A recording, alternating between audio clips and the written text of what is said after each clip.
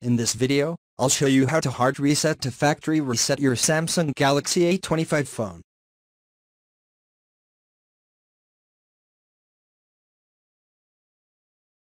Here you have the power button, volume down and volume up.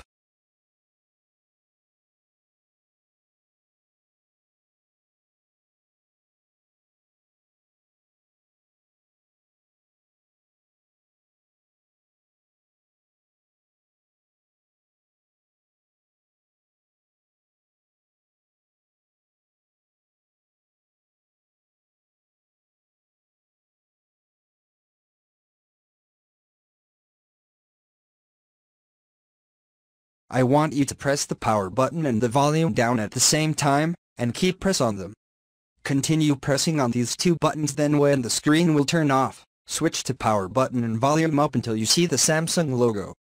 Wait until you see the screen, then you can release the button.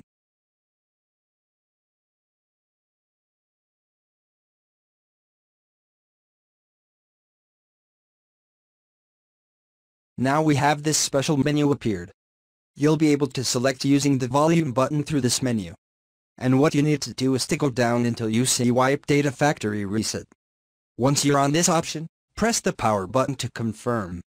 Then you'll need to press the volume down once and then press the power button to confirm. After a few seconds, you'll see some graphics appearing. You should get back to this screen. What you need to do is to select your boot system now by pressing the power button. Press once and the phone will reboot and hard reset itself. It may take a few minutes. So just let it sit for 3, 4, 5 minutes, go back and your phone will be factory reset.